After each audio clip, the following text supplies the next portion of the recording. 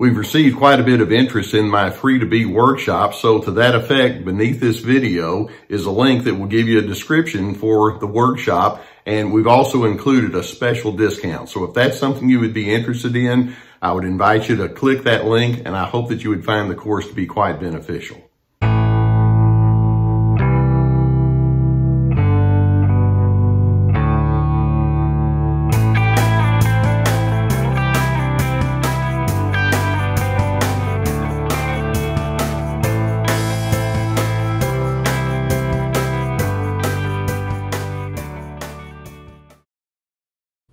I want to share on a personal dimension with you about how I respond inwardly when I talk with individuals who have been laid low by that strongly narcissistic person. And that is, as a therapist, my heart aches because I hear so many stories about, how narcissists have robbed that other individual of who they really need to be, and they can bring all sorts of dysfunctional patterns and ingredients to the equation. And you're over there, and finally it just hits you over and over and over. Being attached to a narcissist hurts. You're not the best version of who you want to be. You wind up having so many ingredients within yourself that you don't like. But the difference between yourself and the narcissist is that you can get to the point of saying, you know what? It's time for me to go on my healing journey. And I know that many of you are in that place right now, and I applaud you as strongly as I can. I'm seeking healing. Now, as a result, one of the things that you can do is you can look at some of the patterns that you've been in with that narcissist, and you can begin determining what the better alternatives are going to be. Now, very quickly, what we can say is, for example, you can look at the pattern of codependency that you and the narcissist may have been playing into. And by that, I mean, you play off of one another's emotions, and you're reacting in a real erratic way with one another. And you can decide as part of your healing, I'm going to become more of an independent thinker. I'm not going to just allow myself just to be merely a raw reactor.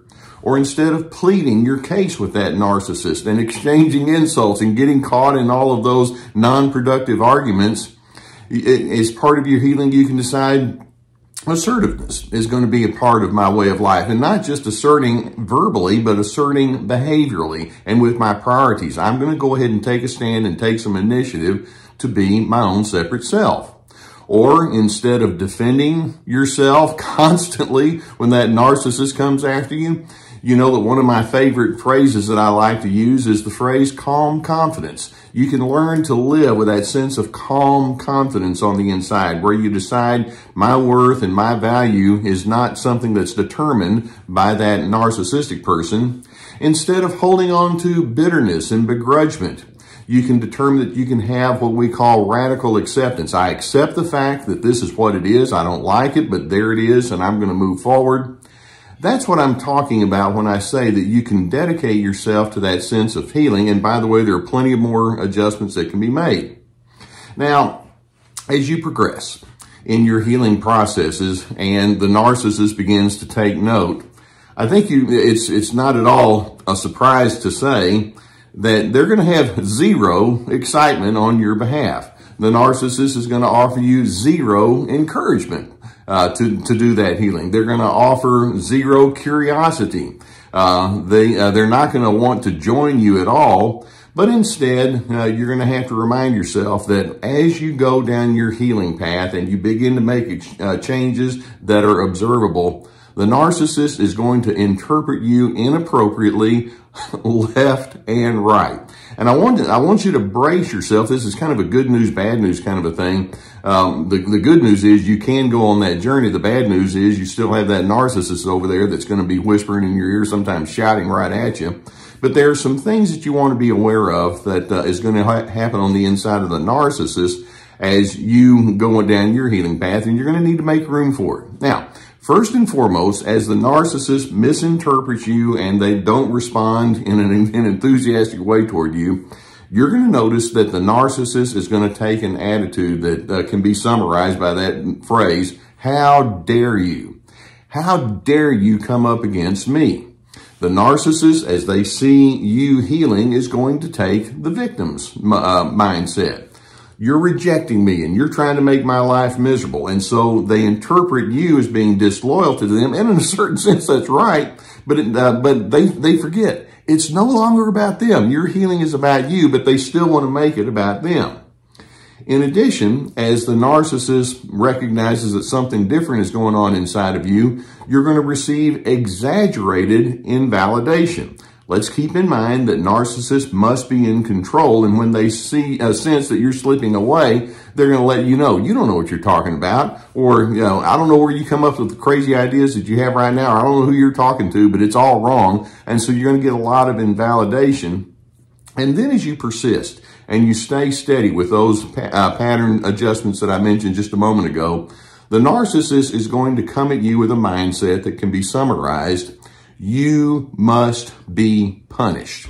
And they can do all sorts of things to make your life miserable. And that's the bad news part. As you try to heal, they may withdraw any kind of assistance in terms of making your life or projects go well. They may play money games with you and mess with you in a big way with that.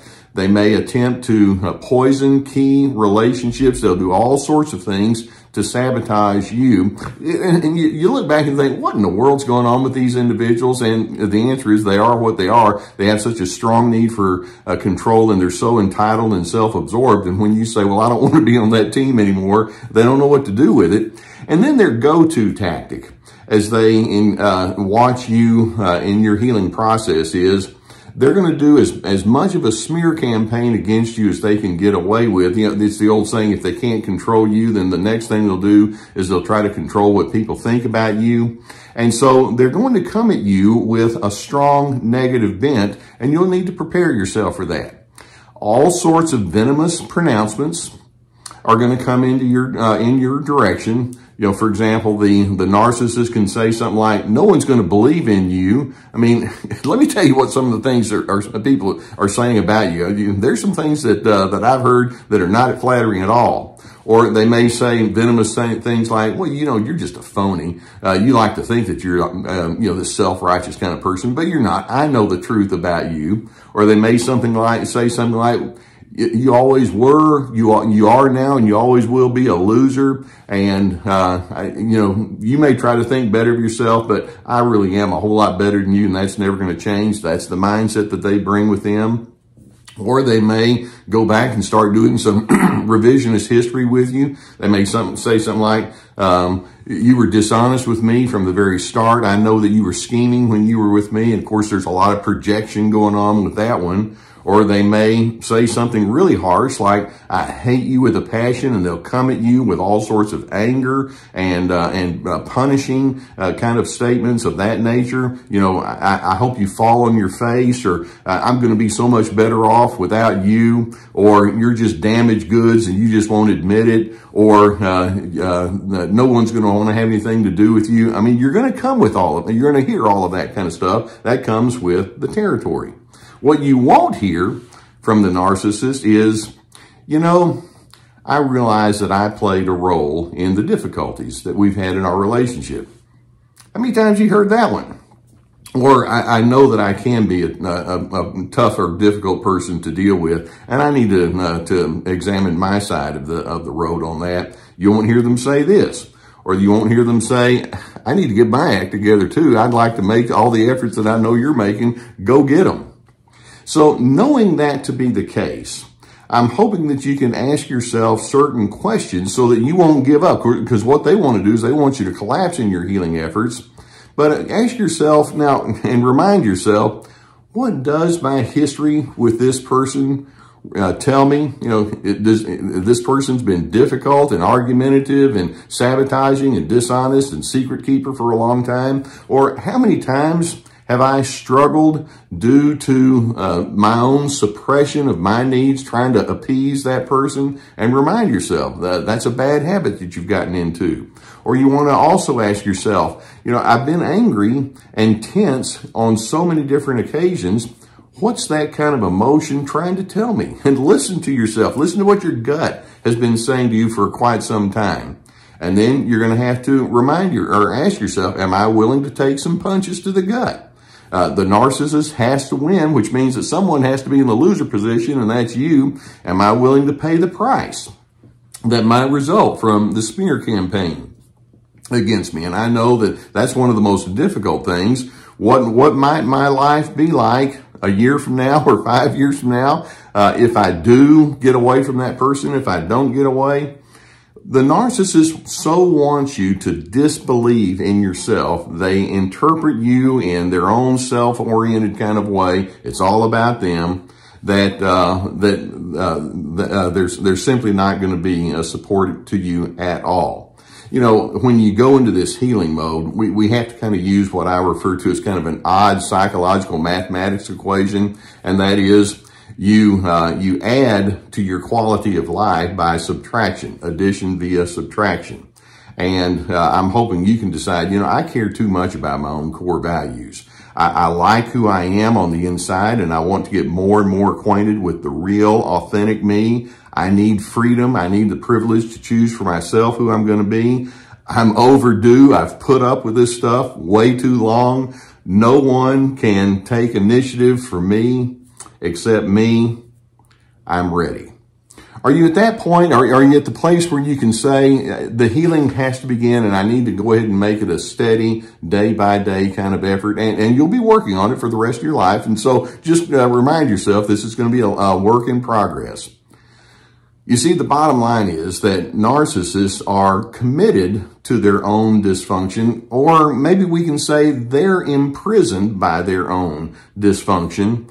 They will not interpret you correctly. They will not encourage your efforts. They will not join you in the maturation process. And so when you look at that, what does that tell you?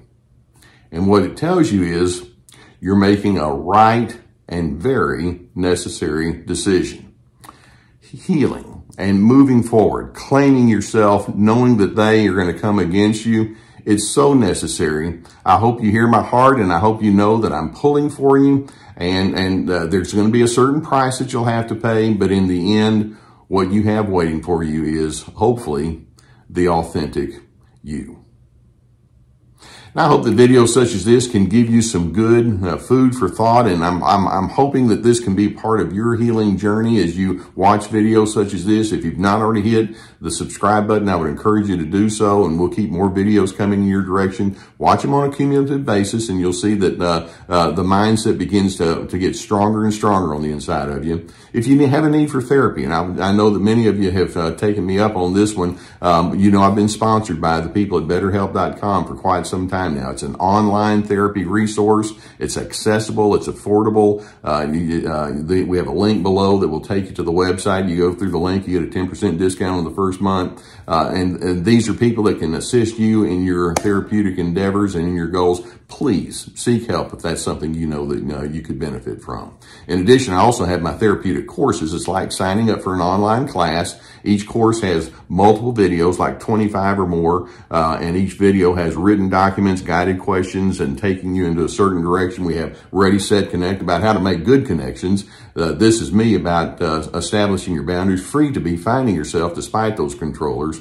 We also have my webinars that have been presented, and they're still available on the website. We have our podcast. We have many articles on the website. We have my books, lots of resources. And the reason I'm here, the reason I do this is I want to be a part of the healing journey with you. I so appreciate allowing you to be on the path with you. Narcissists, when they see you healing, interpret it as rejection. That's part of their dysfunction. Do not get sucked into that. It's time for you to say, I need to be my own separate person. There can be a certain price to pay, but there's a great benefit that's even better waiting for me on the other side.